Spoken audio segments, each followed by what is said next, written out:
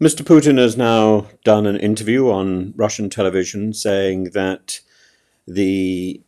how much he condemned the terrorist attack, saying that the terrorists were driving after the attack. The terrorists were driving towards the Ukrainian border. I think that's a little far-fetched.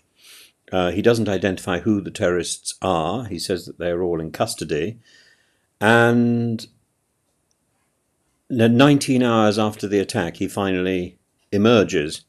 He talks of a barbaric and bloody act of terrorism. The criminals cold-bloodedly and deliberately set out to kill, to shoot our citizens, our children, at point-blank range, just like the Nazis once carried out atrocities in the occupied territories. They planned to stage a public execution, a bloody act of intimidation. He says, Russia will identify and punish everyone who is behind these terrorists.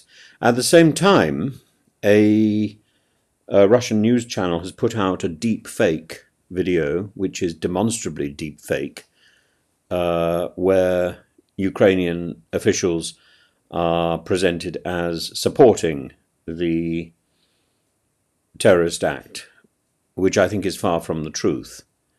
It is quite shocking that this combination is already in existence, but I think the tell is the time lag between the event and the response, 19 hours, and the